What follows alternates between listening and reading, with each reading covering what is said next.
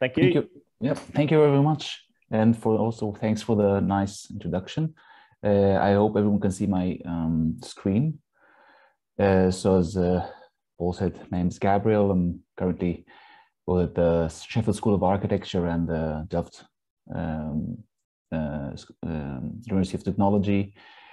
And yeah, thanks for the organizers for giving me this opportunity to present the research I'm developing with Carola Hein at Delft. I'm very happy to be in Australia for the first time. So thanks a lot for this opportunity. And of course, thanks to Sudhira, who agreed to switch time slots as I have to literally fly after my presentation. So our current research deals with the role of militaries and military personnel in spatial development during the 20th and 21st century, with an emphasis on decentralization and suburbanization, but mainly with an emphasis on its global relevance. Because historically, the military camps and defense infrastructure, or just military personnel, were inseparable part of urban history. So, we know that walls, garrisons, bastions, barracks, and bunkers were not just simple spatial artifacts, but rather key factors in shaping our cities. But what we will be claiming in this presentation is that in the 20th century, with the birth of the nation state and its citizen-based military, the so-called nation army, that this role began changing. Because with the citizen-based army, two main processes started taking place. One is the formation of a new military caste, a new military civil political elite, and the other is the formation of the home front, where also normal citizens were, even if unwillingly, part of the military. So these two aspects had an important impact on the process of global suburbanization and decentralization. And in this presentation, we will address this issue, explaining how it began and even continues to evolve. We will be doing this by examining a series of chronological military-led decentralization initiatives during the 20th century and also 21st century in different global contexts, eventually explaining also how the military and its considerations were simultaneously the means, but also the ends of these endeavors. But first, we have to look a bit to go back to look to the historical, the real wide historical context, because we can never divide this totally, the military and the civilian aspects, because if we go back 4,000 years ago, we see that human settlements usually began also as or were shaped according to military considerations or defense considerations, as we see in the example of fort hills which were typical to the Bronze and the Iron Age. So then we see that these spheres, on one hand we had the civilian sphere, and the other one we had the military spheres.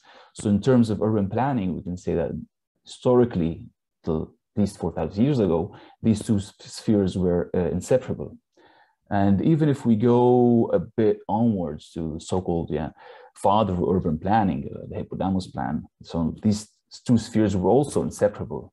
And I'm not talking about the resemblance between urban and military camps and whether it was the first that followed the latter or the other way around, but rather that the main class to occupy these towns, as Hippodamus himself mentioned, were the class of warriors, which then basically meant the official citizens, or the only official citizens in the Greek polis. This essential connection between the civilian and the martial continued also in the Roman Republic. It began to change with the formation of the Roman Empire, as soldiers were no longer merely citizens, but later, as it expanded, it turned into recruited mercenaries that were based in the castrum. So there was Rome proper, and there was the frontier. And entering Rome, one had to give away one's arms before crossing the Rubicon. So the same time, discharged soldiers were giving the lands to settle frontier areas and to expand the empire, and living this what we know as Roman villas surrounded by farmlands and natives of the barbarians. The successor of this of the Roman Empire what we know as European feudalism, continued with the separation between the martial and civilian spheres, with the first being mainly an interest only of the ruling classes. For the serfs, actually, it made no difference, or no difference at all, whether they were ruled by one feudal lord or the other. So this division brought to the inflation of castles all around Europe during the Middle Ages, which highlighted this divide between the civilian space and the armed one.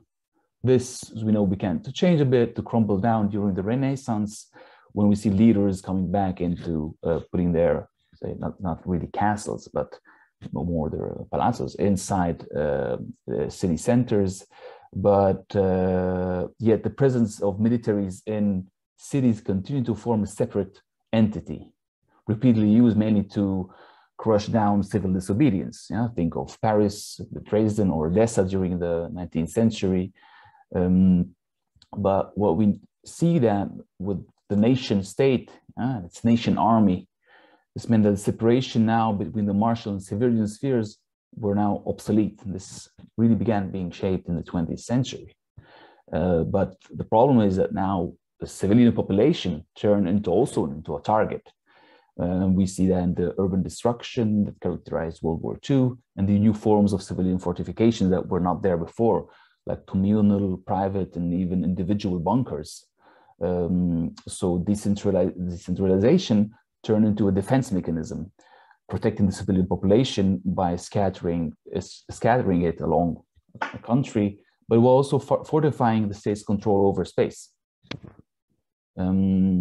So this reappropriation, as we know it, is areas by populating them with the desired citizens. This, of course, merged with the new mode of production and the interest of the industrialist capitalism to expand the limits of capital in what Lefebvre referred as the production of territory by the state. We can say that what we're claiming here is quite similar to this new military thought, merging it with capitalist endeavors, and using sometimes also military personnel as the spatial agents that simultaneously deserve better housing, but also the ones that instigate or facilitate further development. So it sounds quite similar to settler colonialism, or European settler colonialism in the 19th, 18th century, and even in the 20th century. But what we're talking here mainly took place within the borders of the nation state.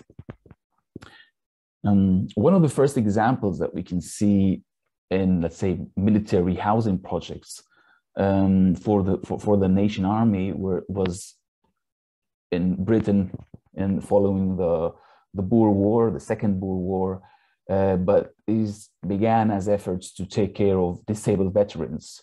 And these were mainly private initiatives, like the one by Douglas Haig, which led to the Douglas Haig Memorial Homes that is actually still functioning, and precisely for this purpose, but along the years turned more into a real estate company. At the same time, British garden designer Thomas Mawson took this a bit further, and his book from 1917 called An Imperial Obligation, he presented a vision for a series of industrial villages which quite resemble, let's say, the garden city ideals of that time, but they still relied on what he referred to as patriotic philanthropy.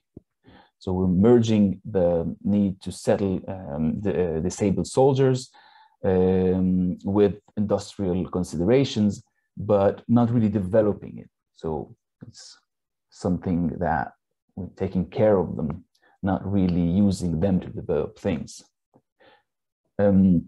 However, after the war, after the Great War, this turned into an integral part of the British government's intentions to stimulate the construction industry, which stood still, and what Lloyd George famously quoted as providing homes fit for heroes, referring to the many soldiers returning from the Great War. So not only disabled ones, but also regular ones.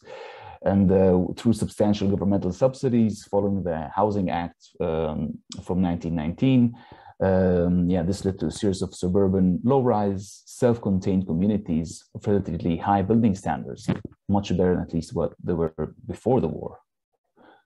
Another country following the Great War in Poland during the same years, veterans, mainly those decorated with medals and awards, received state-owned land parcels in the country's eastern frontier. These settlers, referred to as osadniks in Polish, formed the state's tool to expand its control over areas it annexed following World War I, mainly current today's border area in the Ukraine, and also in areas which are currently in the Ukraine.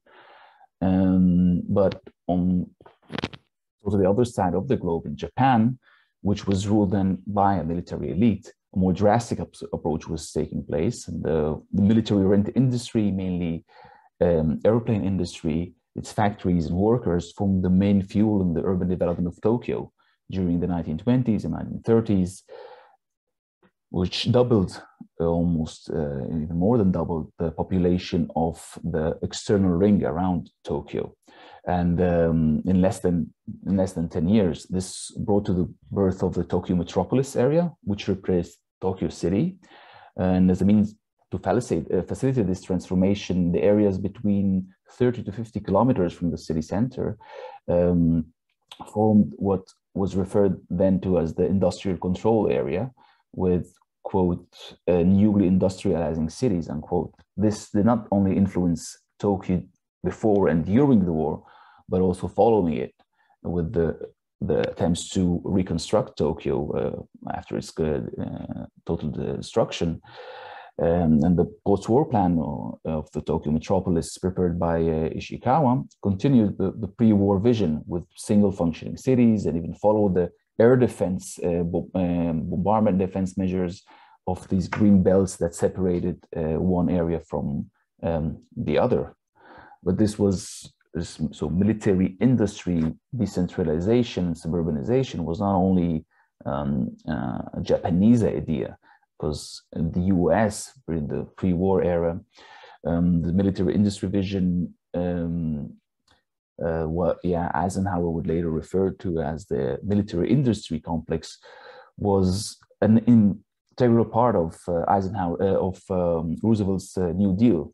So just like in Japan, the government's efforts focused on developing factories for the defense industry and large-scale housing projects to settle their workers and their families, forming this new and parallel public housing system for defense workers and military personnel, while also stimulating the national industry. This is constantly one of the most important factors in these efforts. And unlike the image that we usually have in all these military bases, these new projects were much more suburban, much more well attained to. So Aluminium City, which in Pennsylvania was planned by Breuer and Gropius, I think. Can appreciate at least their architectural abilities, where just was precisely planned for this purpose. But this link between military personnel and suburbanization in the US received a significant boost mainly after World War II, with the GI Act that helped veterans in receiving affordable mortgages, and which played a crucial role in the development of American suburbanization as we know it today. What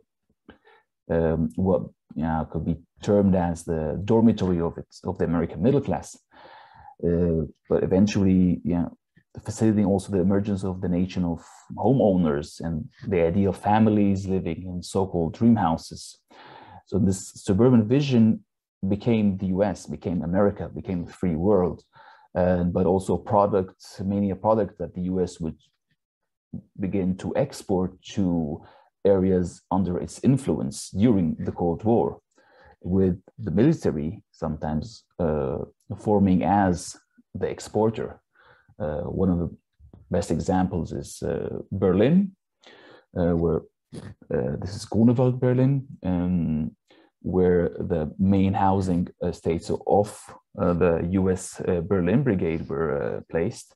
But one of the areas, mainly for high-ranking officers, was, unlike all the others that were planned by local architects, this was planned by American architects, which was, let's say, the most performative project, the Dreitfuhr-Siedlung. It consisted of small number of low-rise suburban houses following this American style West Coast bungalows of one-story suburban houses, quite modern, with, of course, the American car at the entrance. And this typology did not exist in Germany at all before the war.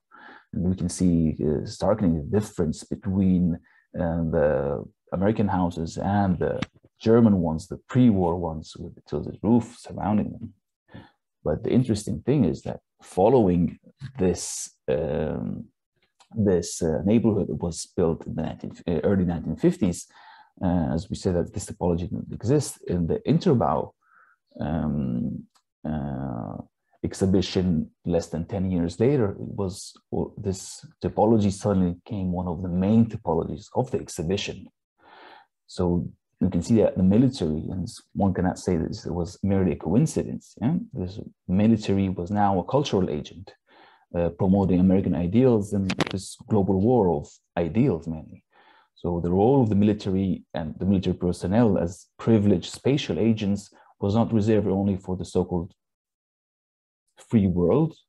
It was not only an American concept, but it also, we can see similar precedents east of the Curtain Wall. For example, in New Belgrade, same time, actually late 50s, military housing projects from the substantial part of expanding the city, while with the military receiving its own and upgraded housing estates, which were significantly better than the ones for, let's say, normal citizens.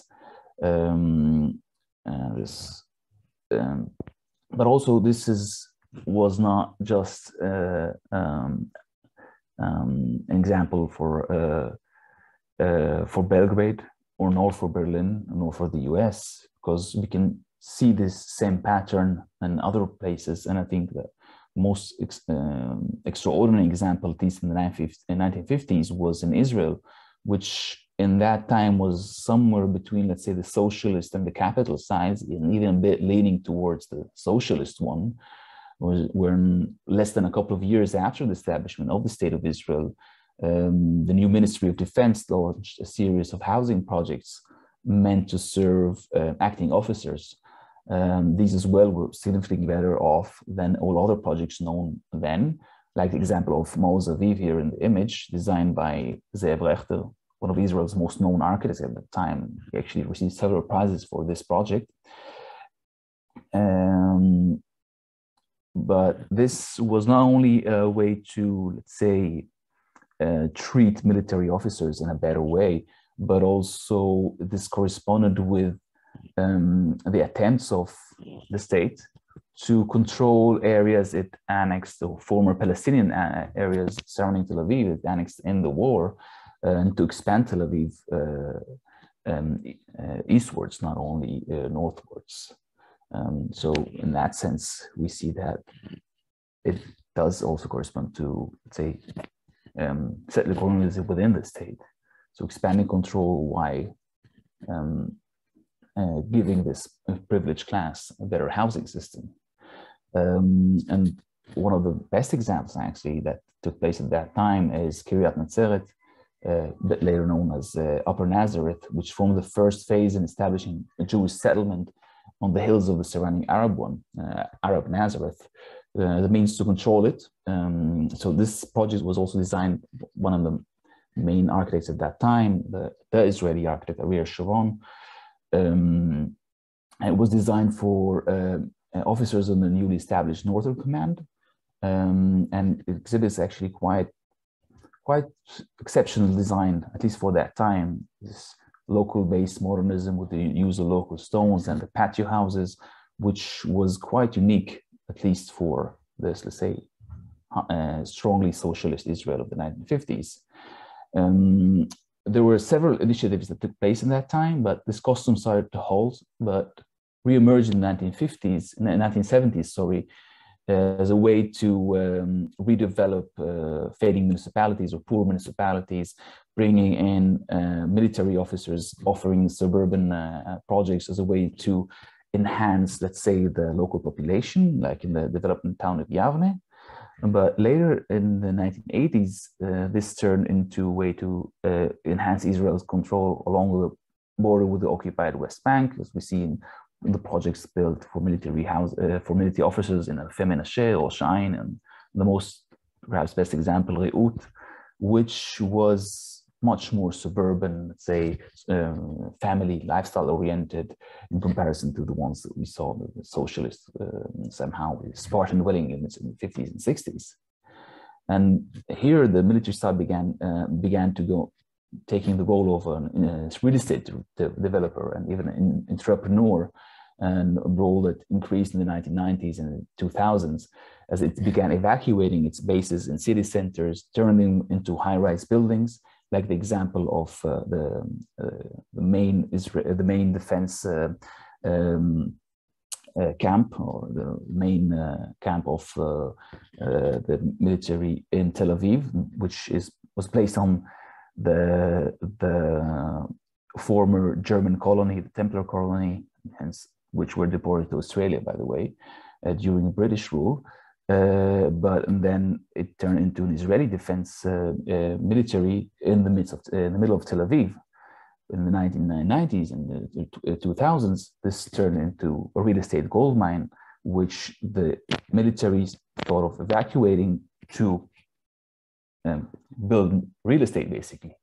The thing is that the incentive to preserve the German houses, as we can call them, in the middle, was only done after the military understood that the high-rise buildings surrounding the preserved buildings would be sold much better, meaning that. So this form that we have here of the old house in the middle and the towers surrounding it, with the military towers on the right and the residential ones on the left, is a form that was dictated by the interests of the military industry to increase its fundings. So we see that this transformation now is turned into, from, let's say, caring for the military personnel to caring for the military budget. And on the other side of the border in Egypt, we can see a much better example. So Egypt, which is still ruled by the military junta since the 1950s, the army and its different construction companies began taking greater civilian role, becoming one of the largest entrepreneurs in the country during the 1980s, developing housing projects for military officers, but also for the civilian population, and slowly turned into a real estate, the real estate projects, with the highlight being New Cairo, built on lands owned by the military, which will include now, under construction, the main governmental buildings, embassies, universities, museums, and around 5 million inhabitants. We see in the Ministry of Defense area on the left corner, with the headquarters of different sections, as well as the military defense forces, but also defense ministry. One can wonder where they got this octagonal shape from. And the headquarters are surrounded by the housing districts for military and defense officers, according to ranks and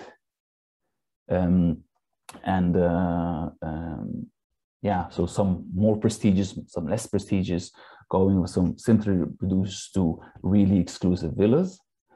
And this is the area that was developed directly for the army. The other is developed by the army, but for where it develops the infrastructure, but then sells the parcels to offshore investors, mainly from the Gulf, leading to this series of gated communities, which expand, let's say, the capital into the periphery, while forming a new layout of urban exclaves and enclaves, but all as a means to legitimize the rule of the military on the one hand, and to boost its budget on the other. And here I will start wrapping. And so to say that in conclusion, what we had here is now you can see that this evolving role of the military in the past 150 years. So taking a leading role in global suburbanization and decentralization. So expanding cities towards the periphery according to the transforming economic and political agendas, whether as Keynesian mode of caring for our soldiers, or this Fordist idea of developing industry, or fortifying political rule, territorial expansion, real estate speculation, or just political legitimization. But anyhow, we see that militaries play an integral part in this process of planetary impersonation. And mainly what's interesting here is examining these local implementation of this global phenomenon. We were able, by doing so, we were able to grasp this new layer and even a new framework in analyzing and understanding the evolving relationship between the state, the nation, its market, and the process of spatial production. And I will finish with this nice image and let you guys ask questions if you have any. Thank you very much, Gabriel. Really interesting. As we were chatting just before things started, I was really interested in this, coming from Belfast, where military settlements have been imposed into kind of urban landscapes, but they're peripheral sites. They're peripheral in a kind of socio-geopolitical sense for certain communities, but they're centralities for other communities in the Northern Ireland context. So excellent overview there on that kind of larger scale and that international scale. So if anyone's got any questions, you can raise your hand, or you can put it in the chat box. It'd be great to kind of see if you've got any questions. If you can stop sharing your screen, Gabriel, that would be really helpful. I stop. And then I'll be able to see everybody.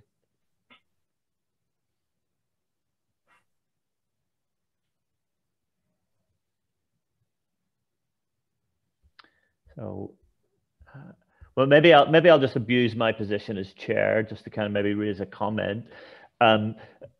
Just yesterday, and these concepts of kind of blandscapes, blendscapes, and brutalscapes have come up in our discussions and thinking about certainly the kind of the morphologies that we are finding in different types of peripheral centralities. And I think a number of the examples that you showed there, for example, the military ones, which were quite regimented in their form and their structure, the Egyptian one in terms of their uniformity, in terms of their aesthetics and stuff, speaks to a certain kind of blandness in some senses, depending on what way you're looking at it. So would you like to kind of respond to those kind of concepts in some way? Well, I think what could be one of the things that we can understand about militaries is, see, militaries are in a sense similar to universities, in the sense that there are these really like the most, let's say, international bodies that we can think of.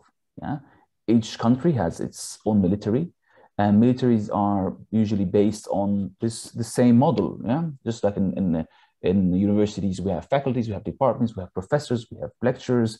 Yeah, they change sometimes. An assistant professor is one thing in one context, and an assistant professor something in another context. But it's based on the same hierarchy.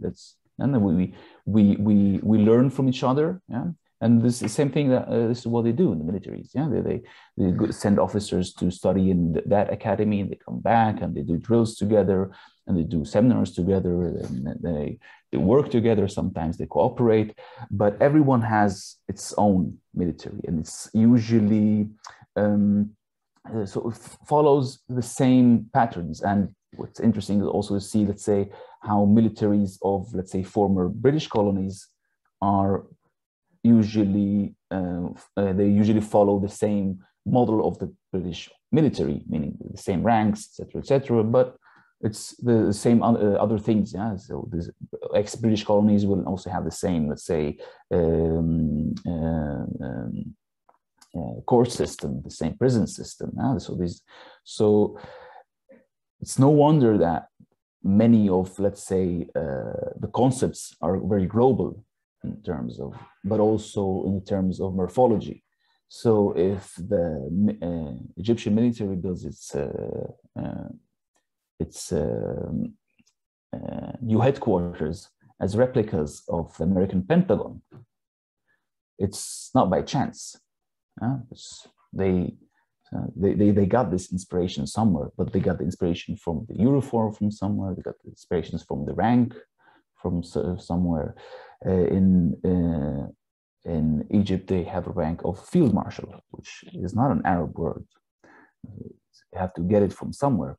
But so these are things that. So I think this is. So it's not only just the mechanism itself, but it's also copying some aspects, physically copying them.